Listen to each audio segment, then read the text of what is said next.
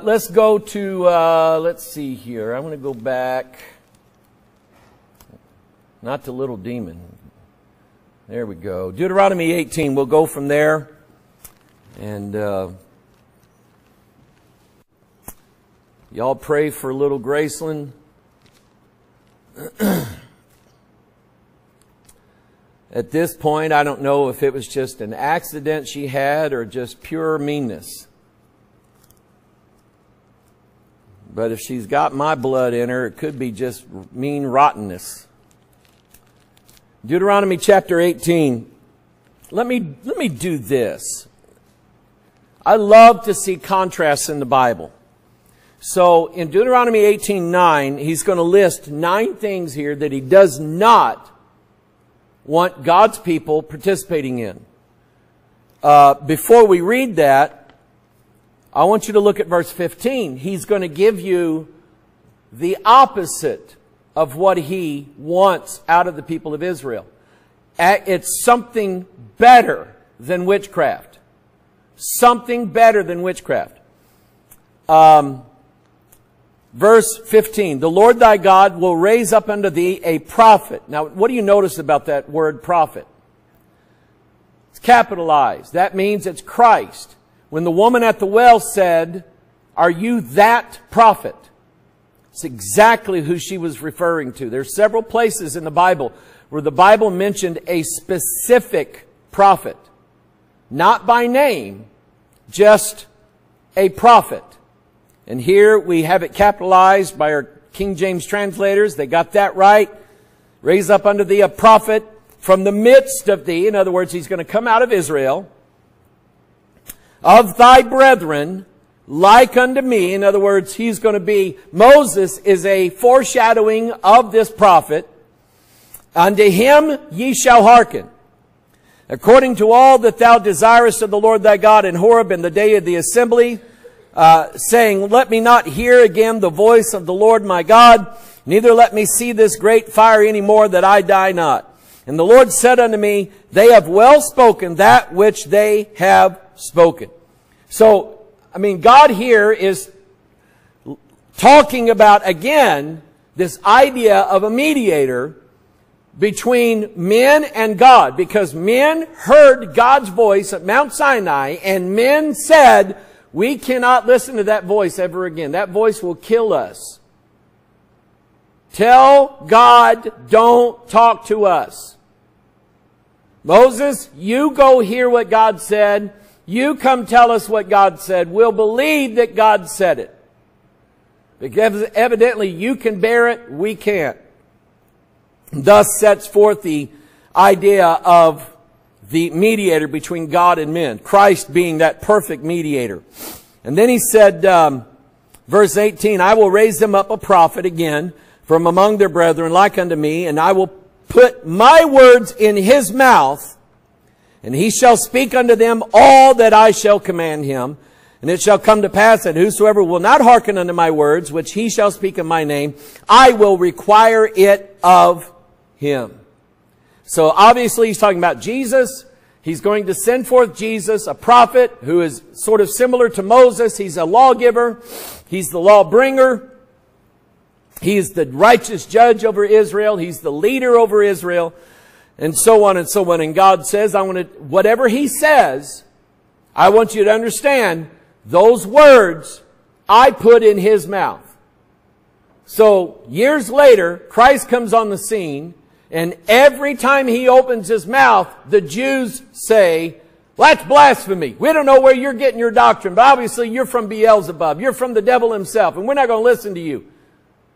So the Jews reacted in the exact opposite way that God told them to react. God told them that when he speaks, it's me speaking, you better listen to him.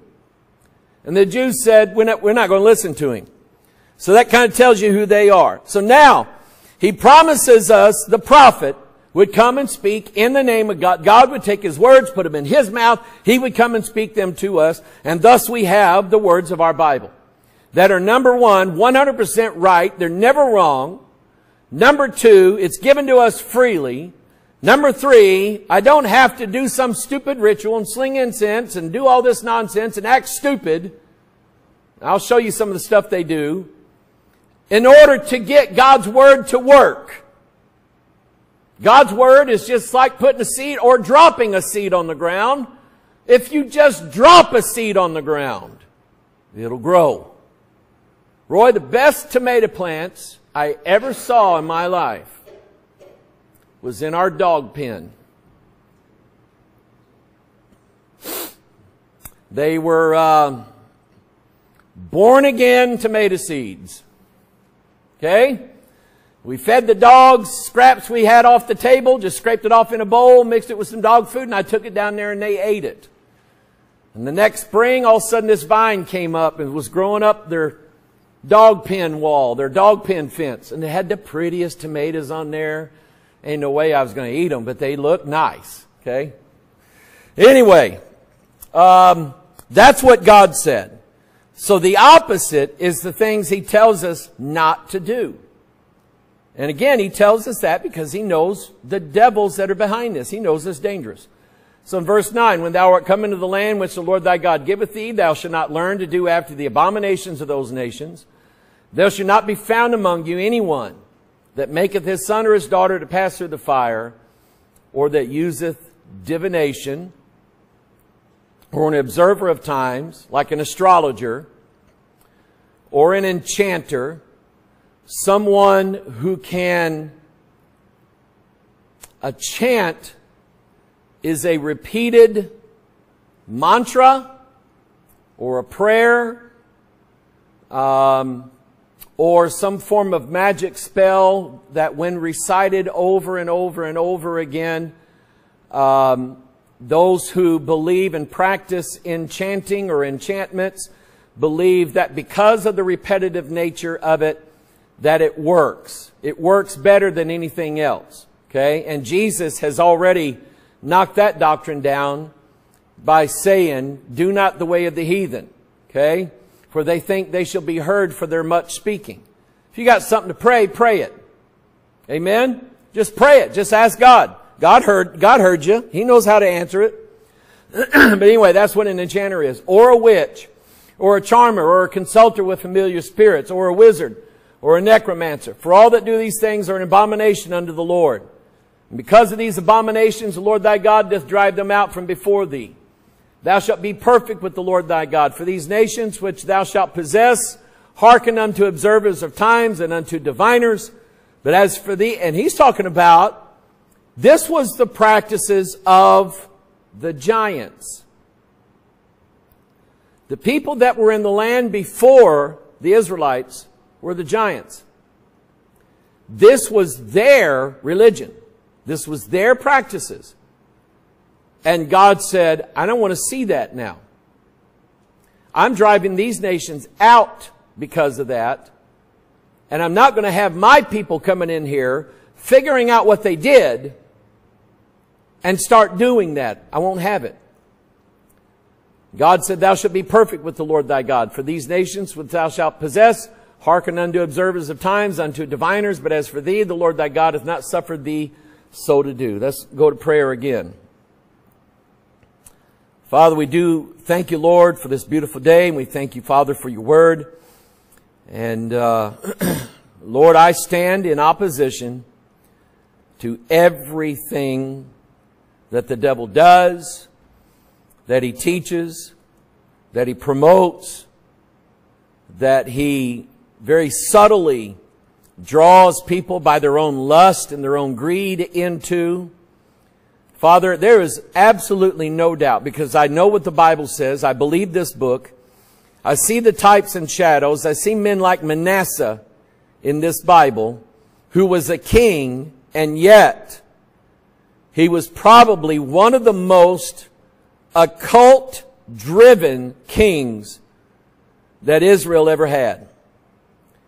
And Father, there is no doubt in my mind that we have leaders in Congress, in the courts, in the White House, on the state level, governors, mayors, congressmen, Father, that are nothing but witches, warlocks, wizards, diviners, necromancers, astrologists, observers of times, baby killers. No doubt in my mind whatsoever. Because of this Bible, because of this book, it tells us who's really running the show in this country.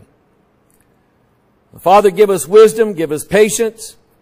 Help us, dear God, to endure to the end. And Father, we magnify your word. I don't mean to magnify the devil. I want to magnify your word and show that it is far superior to anything the devil ever came up with. So bless your word tonight. Bless my family. Bless our church. Bless my grandchildren. And here we are, Father, fixing to leave. And this situation rises up. I just pray, God, Lord, that you would just watch over my family, please. I love you and I trust you. We ask for your blessings now in Jesus' name, and all of God's people said, amen. We are planning, or we're planning, to leave this afternoon and at least get halfway there. And so just continue to pray for us, all right? Now, I don't remember if it was last week, week before last, I started right around, or I finished right around in here. And I want you to notice, this is what I would say the definition of witchcraft. It involves ritualism, rites. And again, I ask the question, are there any rituals spelled out for us in the Scriptures? In other words, are there, let's say that, let's say that JR here was looking for a nice young lady that would be sweet on him and love him and want to marry him, and she's a good Christian young lady and all this stuff, and JR wanted her to fall in love with him. So is there any ritual in the Bible that JR can do that would make God make this woman fall in love with him? Now that doesn't mean there's no hope for you, JR. Okay? It just means that ain't the way. Now, the funny part is, that's one of the things that witchcraft promises people, is that you can learn love spells. You can learn love spells, and you can recite them, and they'll give you instructions on everything that you have to do. And there's some purchasing probably going to be involved, because there's spices and just different kinds of things that they say you have to have in order for this spell to work. Now that's absolute pure garbage. That's nonsense. God doesn't ask us to bring a shaker of salt every time we get down on our knees to pray. Now throw the salt over your left shoulder, say Mother Mary 3 times, and then give your prayer, and then God will give it to you. Nothing like that in the Bible anywhere, is my point.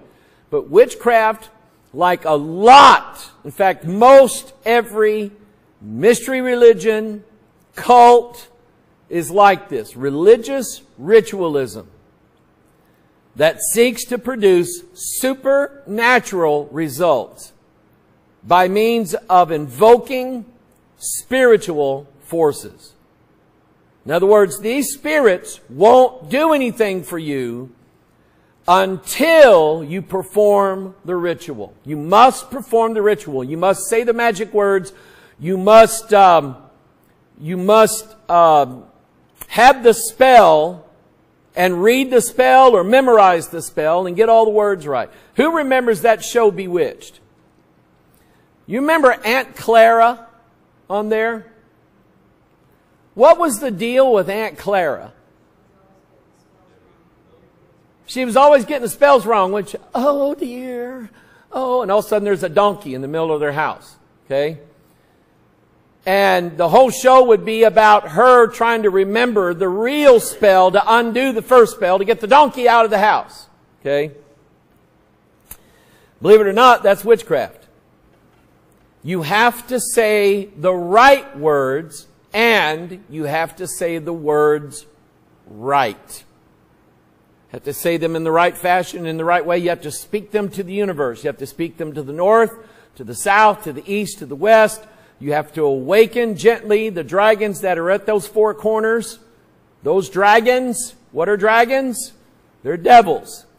And those dragons must be stirred and awakened so that you can invoke them, and they will cause the power to be so that your wishes can come true, your dreams can come true, and whoever you want to fall in love with you will fall in love with you.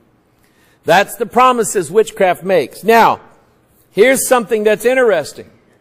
It doesn't work every time. Doesn't work every time. God makes sure of it, I believe. Else, if it did work every time, there would be a real counterfeit religion that has the same results as Bible Christianity. And God will not let anything compete with His glory, His record. Amen? Whereas on God's side, does God answer every prayer? Yes. Yes, He does. He answers every prayer. Does the devil? No. Because remember, sometimes he's asleep. I might show you that in a little bit. Anyway, religious ritualism. We do not practice rituals, rites. We do not read sacred prayers. We do not invoke the Holy Spirit. I do not have the power nor the ability to say to you in this church, thy sins be forgiven thee in the name of the Father, the Son, and the Holy Ghost, and all your sins now are forgiven by God. I do not have that power. That's witchcraft. It's exactly what it is. Now, here is from a website, spellsandmagic.com. What does it mean to be a Wiccan? Remember the word Wicca, witchcraft, wizard? It all comes from the same derivation. The word wist in English means it's related to the word wise. And it describes people who supposedly have an advanced knowledge that other people don't have. What does it mean to be Wiccan? To be Wiccan is to worship the goddess and her companion, the horned god. So can you be, just on that right there alone, if we stopped right here and I said, is Wicca compatible with Christianity? What's the answer? Why? Tell me why. Tell me why. You're not getting by with no. Do what? Thou shalt have no other gods before me. It's that simple. If Wicca says to be a Wiccan is to worship the goddess and her companion, the horned god, notice that the goddess, female, in this statement is put on an even keel with the horned god, the male horned god. They are seen as being equals.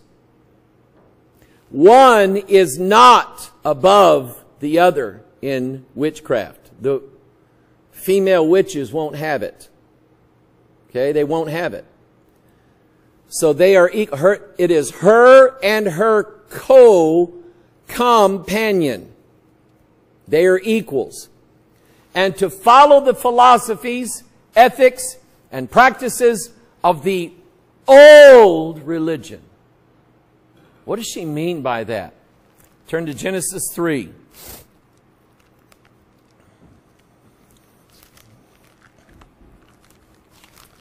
Genesis 3.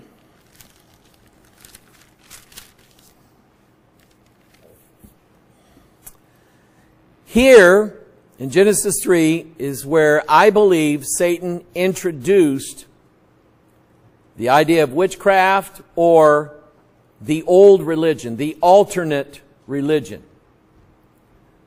Okay? The serpent was more subtle than any beast of the field which the Lord God had made. And he said unto the woman, Yea, hath God said, Ye shall not eat of every tree of the garden.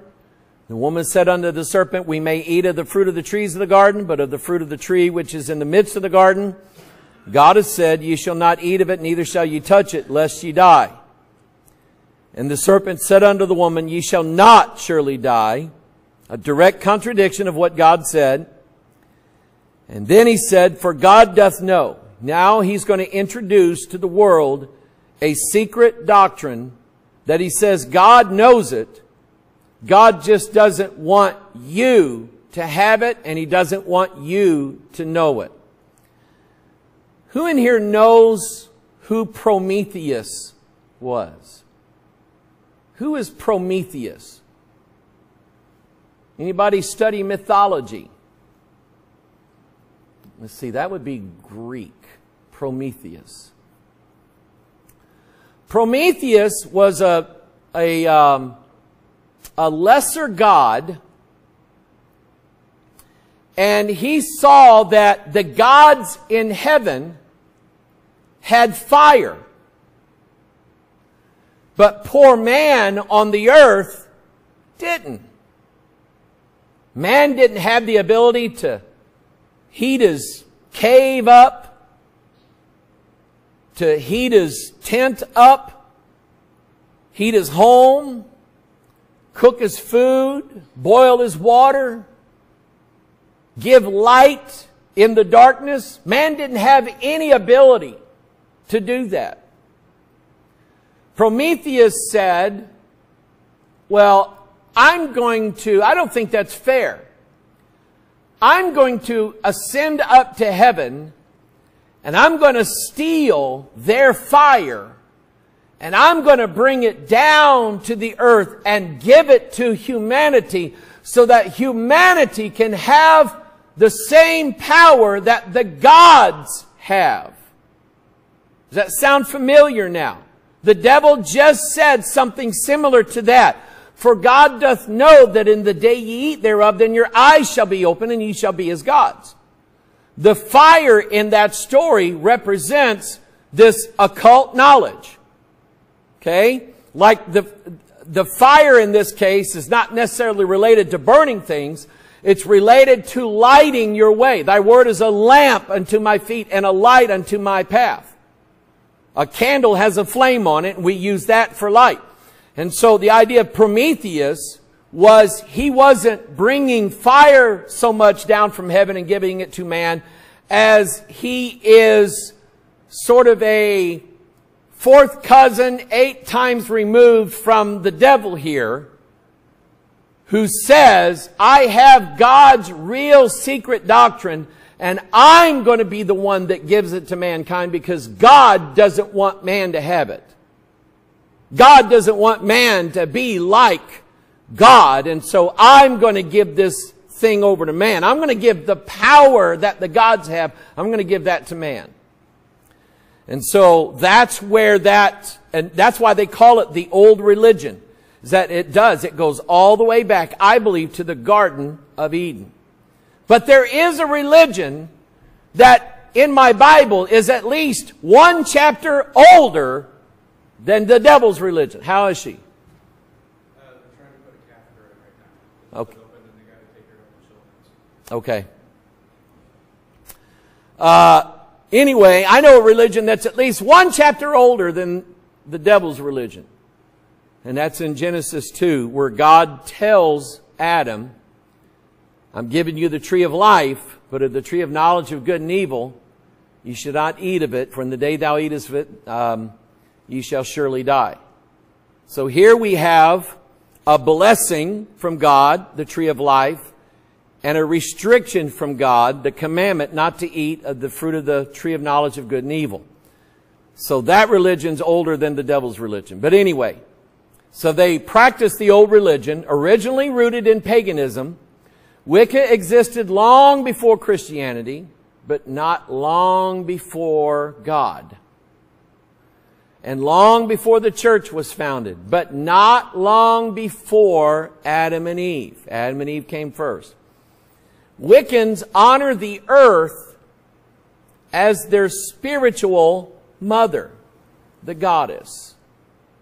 I had a pastor the other day ask me, what goddess was it that was a goddess of fornication? And I wrote him back and I said, all of them. Okay? Whether it was Ashtaroth, mentioned in the Old Testament, Diana, mentioned in the book of Acts, Gaia, the earth goddess, all of these female goddesses are fertility goddesses. They deal with the idea of fertility and the ability for living creatures on this earth to procreate and reproduce their own kind. And I won't get into that. I won't get into the practices they do, but anyway, if they're goddesses of fornication, that's what they do. So Wiccans honor the earth as their spiritual mother, the goddess, and the sky. And by the way, Al Gore, who in 2000 promoted himself as one of these good Tennessee Baptist guys, no way, no how. He was just trying to appeal to the conservative Christian vote in this country to get elected.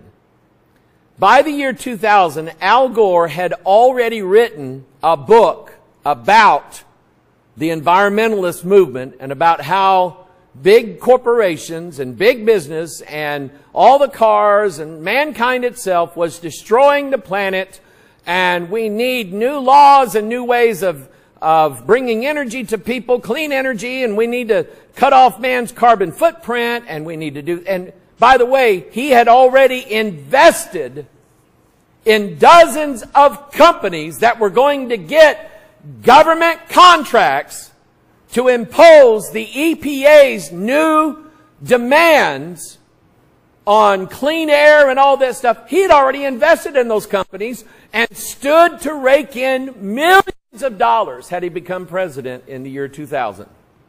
Okay? So he lost and we got a big oil guy.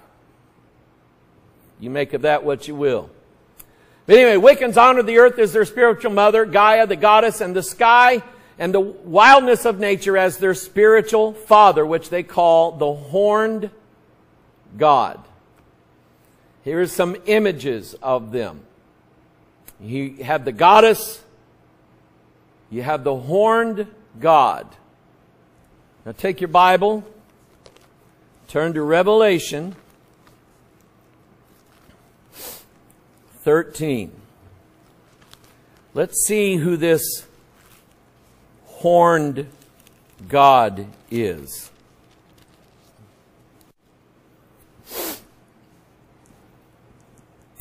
He is the God of the woods, the beast of the woods.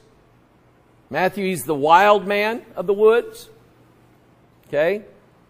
Which is another term for Bigfoot. Okay? I got another picture to show you. Here you go. How about that one? The horned God, the goat. So in Revelation 13, I stood upon the sand of the sea and saw a beast rise up out of the sea, having 7 heads, 10 horns. And upon his horns, 10 crowns. So that shows authority. And upon his heads, the name of blasphemy. There's some name, I don't know what it is. I bet you it's in the Bible. But there's a certain name that he must be wearing on his heads, that to wear that name on his head is absolute blasphemy.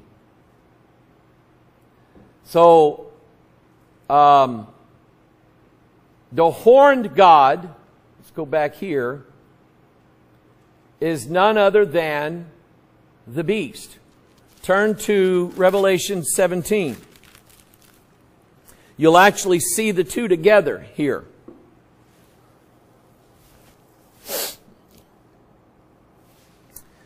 Revelation 17, and there came one of the seven angels, verse 1, which had the seven vials, and talked with me, saying unto me, Come hither, I will shew unto thee the judgment of the great whore that sitteth upon many waters, with whom the kings of the earth have committed fornication, and the inhabitants of the earth have been made drunk with the wine of her fornication.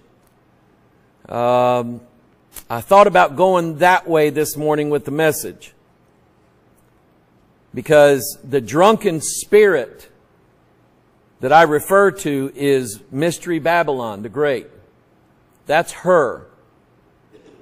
The earth had been made drunk with the wine of her fornication.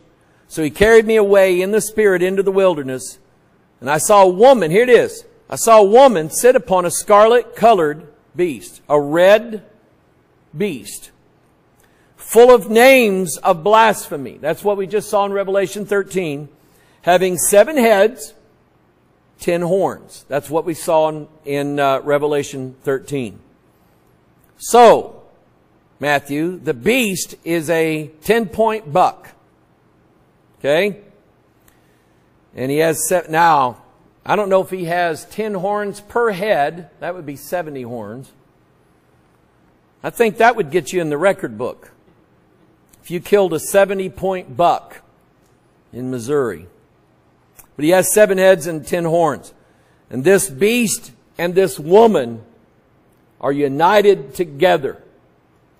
When a woman, let's say a woman sits on a horse, who's doing what? Who's in charge? The woman is. She's got the reins. She dictates wherever she wants the beast to go, and that's where he goes. You have a picture of that with Ahab and Jezebel. Ahab wanted Naboth's vineyard. Naboth just put his foot down and said, I'm not selling you my vineyard. I'm not giving it to you. I'm not trading it for anything.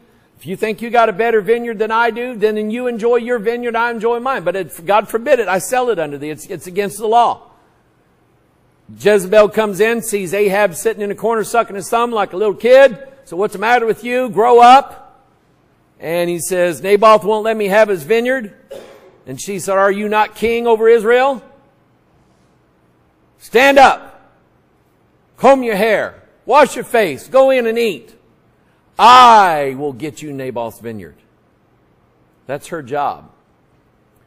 To steal what doesn't belong to her and give them over to the devil. How many good Christian church parents have lost their children to the devil? A lot. A lot.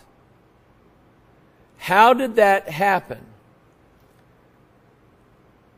The goddess, Gaia, Ashtaroth, Diana, Mystery Babylon, Jezebel, stole them for the devil. Says, I'll get them for you. And her, with her cup of the wine of her fornication. When I was in high school, there were 2 big things that practically most of the kids my age in high school had already been well versed in. Number 1 was drinking. Number 2 was fornication. Most, by the time I got to be a senior, most of the kids I went to school with had already been drunk multiple times, I used to hear them come in and talk about it every Monday. You'd hear them talk about their weekend. Talk about what party they went to, where they got drunk, whose bed they ended up in. I had to listen to during prom time. I never went to any school dances, didn't go to the prom, nothing. I used to hear these people who talked about when they went to the prom, several of their parents already reserved a room for them in the same hotel for after the prom. And they bragged about that. So by the time these children are 18 years old, they're already well versed in you're in Revelation 17, in verse 4, she has a golden cup in her hand, full of abominations and filthiness of her fornication. And it says, in verse 2, that she has made the inhabitants of the earth drunk with the wine of her fornication. The two things usually go hand in hand. Okay? In other words, there's a lot of gay bars. There are no gay libraries. You get what I'm saying? Okay? They don't go to libraries to look for guys to hook up with. They go to bars to do it. Couples do the same thing. They don't go to the library to look for women. They go to the bar to look for women. Get them half drunk, get them all the way drunk. Doesn't matter. You've got the same thing. And then you have God over in Jeremiah 51 saying Babylon has been a golden cup in the Lord's hand. What that means, I've explained this many times. What that means is God just pours out that cup of drunkenness on people who want it. People who want it. You want to live the life of a drunk? Here you go. Here's your first drink. You want to live the life of a drug addict? Here you go. Here's your first shot. Here's your first marijuana cigarette. Here's your first whatever. And I'll just let the rest take care of the rest. And that's usually how it's done. Won't most drug dealers, when they find somebody new, give them the first one for free? Let them sample the goods, and then once they've been high once, they'll steal everything they can from their own parents just to keep getting high again. And witchcraft, that whole spirit is a part of this. It absolutely is a part of this. Here, what you see on your right, your left, what you see on your left is actually a museum of witchcraft in, I think this is Cornwall, England. And they have this statue sitting up on a throne, the body of a human, the head of a long-bearded goat. Now let's take that idea of a goat and let's apply it to scriptures. Matthew 25, when the Son of Man shall come in his glory, and all the holy angels with him, then shall he sit upon the throne of his glory. Before him shall be gathered all nations, and he shall separate them one from another, as a shepherd divideth his sheep from the goats. And he shall set the sheep on his right hand. The right hand is where the book is. The right hand is where Christ is. The goats are on the left. And what group out of the two groups, where do the goats spend eternity? Yeah, everlasting punishment, the Bible says. While the sheep spend eternity with Jesus. Okay? With the shepherd.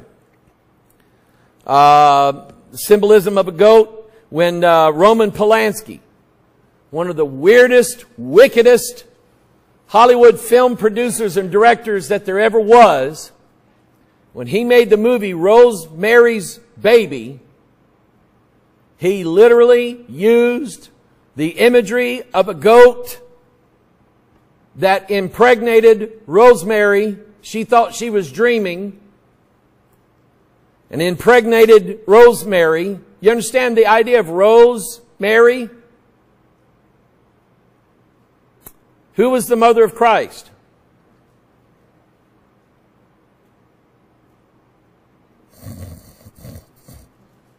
Who was the mother of Christ? Mary, thank you. So they named her Rosemary, because who's she giving birth to? Antichrist. Thou child of the devil. Okay? Let's see here. It's almost quarter after. We got to get, I don't know if we're still leaving today or not, but we'll find out. Anyway, let's stand to our feet. I hate to leave on a note like that, but let's stand on our feet.